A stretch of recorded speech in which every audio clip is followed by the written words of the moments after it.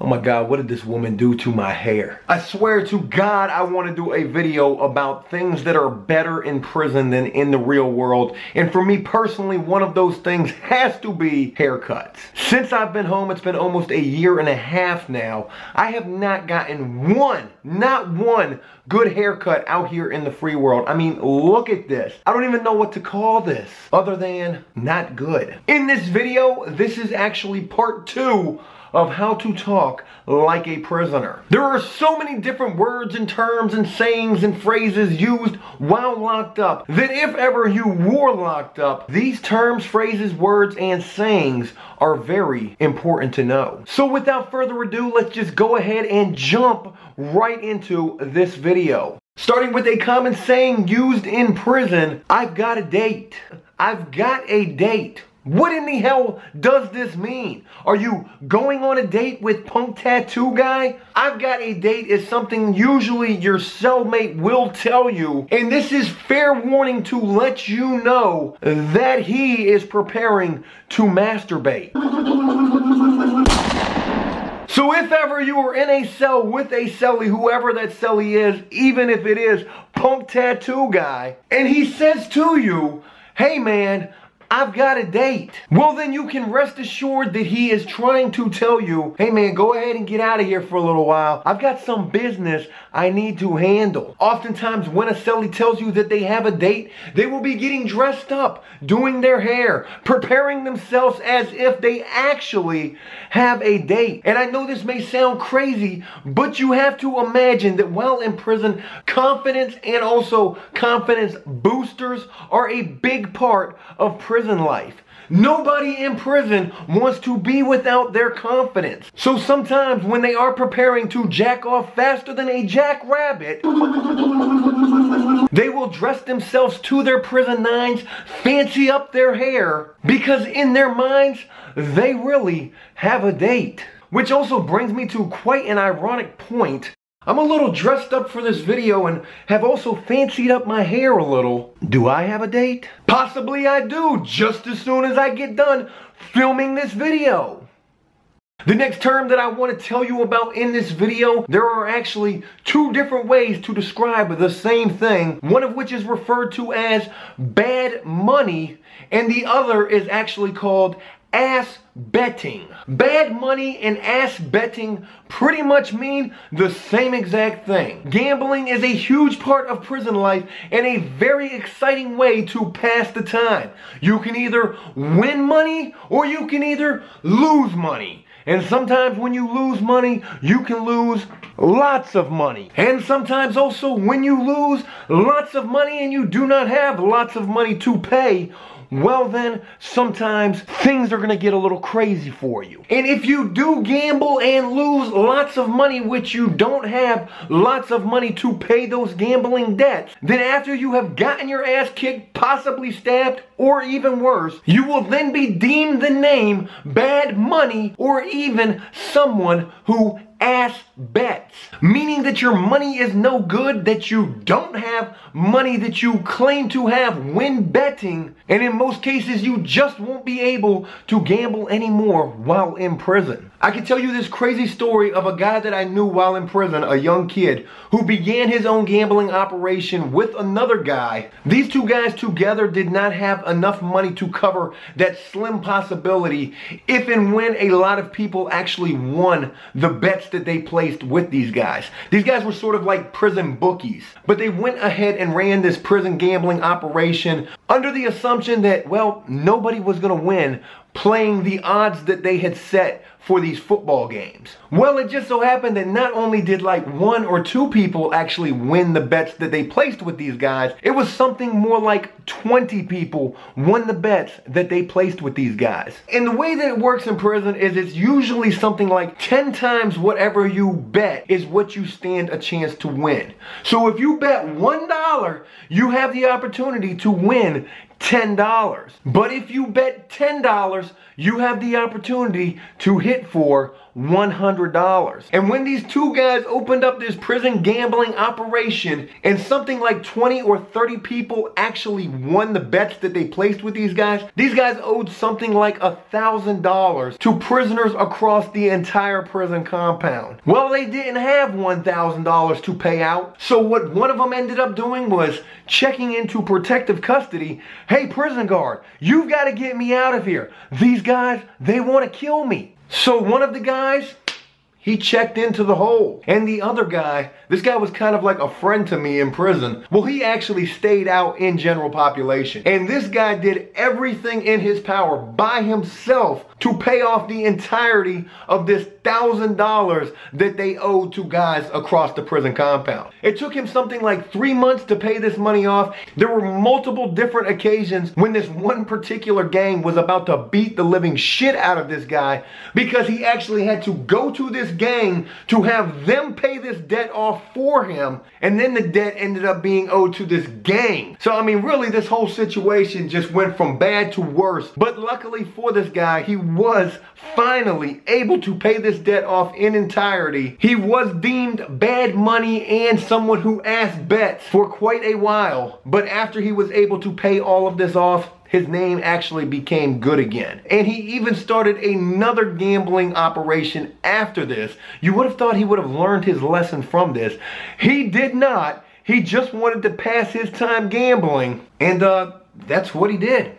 The next prison term I want to tell you about in this video actually refers to the name of a food that they serve in every single jail and penitentiary across the United States. And this meal that they are guaranteed to serve you in every single jail and prison is a breakfast meal that is referred to as shit on a shingle. Shit on a shingle is essentially biscuits and gravy, but you never have experienced biscuits and gravy like that of which you will experience while locked up. Because I have to assure you, this is one of the nastiest prison meals that they serve you out of the chow hall. This meal is absolutely disgusting. Shit on a shingle actually gets its name from the fact that this meal looks like pure tea shit served over top of a prison delicacy bread, oftentimes referred to as a shingle. The reason that this prison bread or biscuit gets its nickname shingle is for the simple fact that it is oftentimes hard and stale and old, and basically it is essentially something like a shingle. This is a meal that must be avoided at all costs, though sometimes if you have no commissary, no ramen noodles, no honey buns, Hostess cakes, zoom zooms, or wham whams, that those are oftentimes referred to as, you will have to muster up the strength to eat shit on a shingle. You have not quite experienced life until you have been locked up to experience this horrible prison meal. Oftentimes while eating shit on a shingle, you will have to fight the urge to want to actually throw this up mid-bite. If somebody tells you while locked up that they are serving shit on a shingle for breakfast, well then you might as well just skip that meal altogether. Next up is a term that refers to that little hole inside of your cell bar gate door where sometimes they will serve you that horrible food from the chow hall or from the prison kitchen while locked down in your cell. And that little hole that they serve you these horrible jail or prison meals through is oftentimes referred to as a chuck hole, or even more so, the bean slot. The chuck hole or the bean slot is where they will oftentimes chuck your prison meal right through that hole to you inside of your cell. Sometimes you will have asshole guards who will be serving you these meals, and they will do just that. Literally chuck those meals to you. You better be ready to catch them before they end up all over the floor. Other times, this hole in your cell where that food is served through is referred to as the bean slot, simply because of the fact that 9 times out of 10, no matter what the meal they are serving you in prison or jail, whether it is breakfast, lunch, or dinner, 9 times out of 10, there's gonna be beans on it. How are we having beans for breakfast? Hence the term bean slot.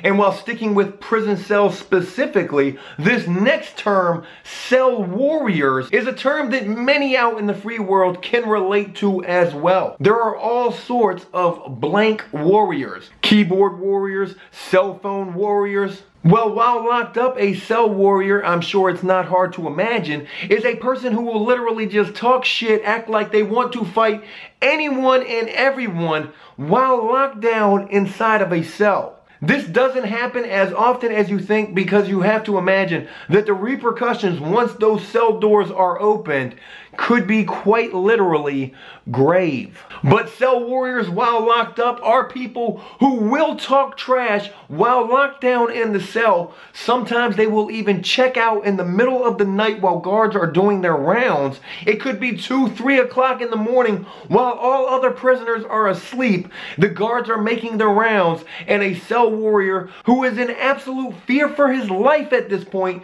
because of his cell warrior antics of earlier, talking trash while locked down. Hey guard, listen to me. You gotta move me out of here. When they open these gates tomorrow, these guys are gonna kill me. I need to go to protective custody. And sometimes you will wake up the next morning, those gates will open, prisoners will immediately run with their shoes on, ready to go beat the shit out of this so-called cell warrior, only to get to the cell where that cell warrior was just at the day before and find out that he is gone. Where'd he go? Ah, that's right. He probably checked into protective custody in the middle of the night. But if ever was the case that there was a cell warrior talking trash and he did not check into protective custody in the middle of the night, then this next term refers to exactly what would happen if those gates were rolled and prisoners immediately ran toward that cell. They would then take flight. Take flight refers to throwing hands. Bang, bang, bang, bang, bang, bang, bang, bang. If somebody ever tells you that they're ready to take flight on you,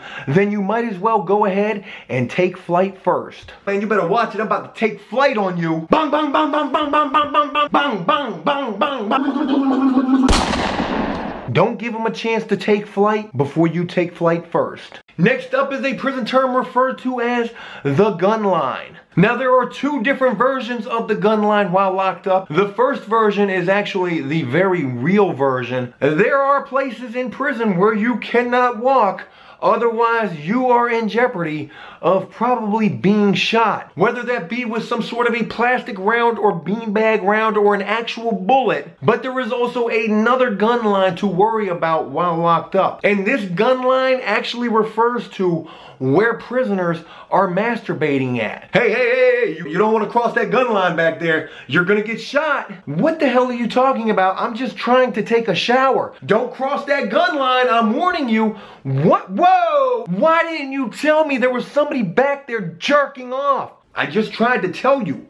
Going back there means that you are crossing that gun line. Somebody may have their gun in their hand, and you could very well get shot. You don't want to cross either of those 2 gun lines while locked up. The last prison saying or term I want to tell you about in this video is called Lambos in the garage. Like Lamborghinis in the garage. Lambos in the garage refers to a prisoner having a very nice pair of shoes inside of their prison locker. And these prison Lambos are in most cases reserved for special occasions. Whether that's going to a visit or whether that's just trying to look fresh around the prison compound. Anytime that there may be a relatively attractive female staff member on the prowl somewhere, having a pair of Lambos while in prison is at times risky. You have to keep them locked up at all times because it is guaranteed other prisoners will see you wearing this fresh pair of kicks walking around the prison for whatever reason, and they will want to try to steal those from you. So having a good security system on your pair of Lambos is a major necessity while locked up. And while I was locked up, I most certainly had a few different pairs of Lambos in the garage. Whether those were actually Timberland boots or all white Nike Air Force Ones. I'll tell you a sad reality. I actually had nicer shoes while I was in prison than I've had out here in the real world. What the fuck is wrong with that picture? But because I did have a few different Lambos in the garage while I was locked up, I would have friends of mine in prison who would ask me, "Hey Joe, I've got a visit coming this weekend. Is there any way possible I could borrow your Lamborghinis?" And because I tried to consider myself a relatively okay guy while locked up, I would let certain friends of mine wear my Lamborghinis. Hey, look, that's it. I hope you enjoyed this video.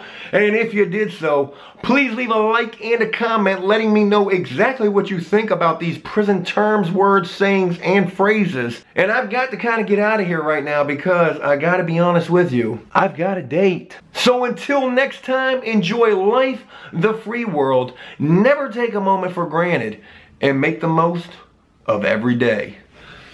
Peace! Let's give a few shout outs from yesterday's video, starting with Mikey freaking Low TV, Siphon, your boy Eddie. Matter of fact, your boy Eddie actually commented saying, can you do more prison slang? This video is for you, your boy Eddie. B-Ree, K9 Gaming, Madison M, Punk Tattoo Guy, and Lorenzo Gianni. Hey, thanks to all of you and to everyone else, and until next time, peace!